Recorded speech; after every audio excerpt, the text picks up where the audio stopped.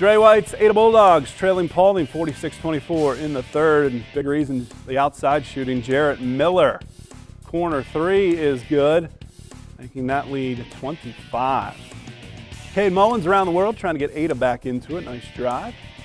Then it's Owen Conley, receiver, pulling up and receiving 2 points. But Panthers with that high-low game inside to Logan Bradford. They could score from anywhere, it seemed like, in that third quarter. Ethan Roanhouse backing down his defender, gets it up for 2 more, and then back to Bradford, receives the pass, settles, and scores. Big win for Paulding on the road tonight in Northwest Conference opener, 78-46.